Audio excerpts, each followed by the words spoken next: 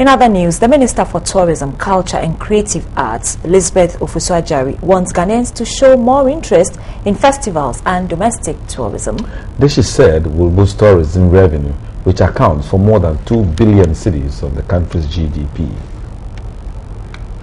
Festivals depict the country's culture and creative arts, which contribute significantly to tourism promotion and revenue generation. The Sector Minister, Elizabeth Ofosu-Adjare, underscored the contribution of festivals and domestic tourism in the country's development. Festival raising money for the tourism sector. All the people we have invited from all over Ghana are coming to sleep in Accra. None of them are coming with hotel rooms. They will sleep in hotels, they will eat food, they will take transport, and it boosts the economy in Accra when we are doing a festival like Homo Fest. At the Grand Durbar and public lecture to round off the Homo Festival, the minister urged Ghanaians to show more interest in domestic tourism at all times.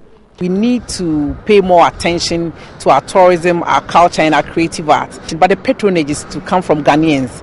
Ghanaians were encouraged to patronize locally made products. The festival will be crowned with fun games at the Ifo Sutherland Park on Saturday, October 10, 2015.